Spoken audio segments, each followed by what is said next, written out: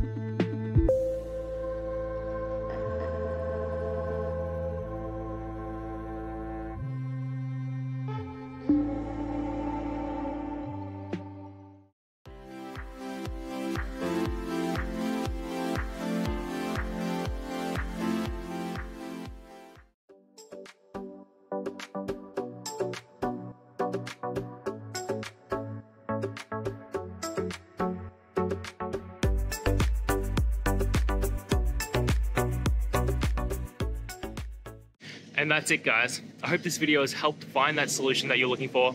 And if it did, please hit the subscribe button. I'd really appreciate it. Now, until the next time that you need technical help, I hope you have a good one.